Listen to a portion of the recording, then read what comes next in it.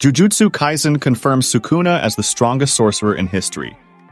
The latest chapter of the Jujutsu Kaisen manga has solidified Ryomen Sukuna's position as the most formidable sorcerer in history. The unfolding events and Sukuna's actions throughout the series have demonstrated his unparalleled power and strategic acumen. Apart from Gojo Satoru, Sukuna has remained unmatched in almost every aspect, including raw power, jujutsu, battle intelligence, and the use of the reverse curse technique. Now, with Megumi's body, he has access to possibly the most potent technique in 10 Shadows.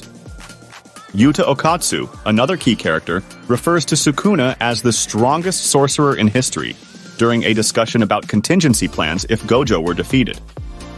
Yuta proposed a risky plan involving Rika consuming Kenjaku's body, allowing Yuta to use his body-swapping technique to continue the fight in Gojo's body. Despite the significant risks, Yuta emphasized the need to become monsters to defeat the strongest sorcerer in history. Sukuna's actions throughout the series have justified his top-tier status. From the Heian era, his name invoked fear, and even in death, he remained undefeated. His powers were divided into 20 fingers, too potent to be destroyed, and had to be stored as special-grade cursed objects. Even when not at full power, he could easily defeat curses and emerged victorious in a violent battle against Mahoraga. After taking over Megumi Fushiguro, he effortlessly defeated all opponents, revealing his true demonic form with 4 arms, 4 eyes, and an extra mouth. Jujutsu Kaisen.